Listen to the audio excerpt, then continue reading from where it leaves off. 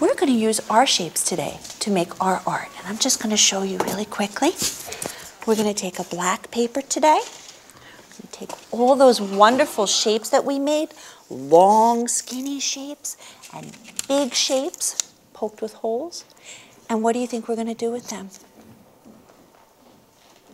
What do you think we're going to do with them? Put it on the paper. We're going to put it on the paper, that's right. So let's see. We're going to take one shape at a time. 2 little drops of glue. And put it on our paper. Remember, we're going to hold it. Stay. Mrs. Bernardo wants you to take any shapes that you like and think about where they're going to go. And you're going to make a beautiful collage like Matisse. And at the end of art, you might have a beautiful collage like this.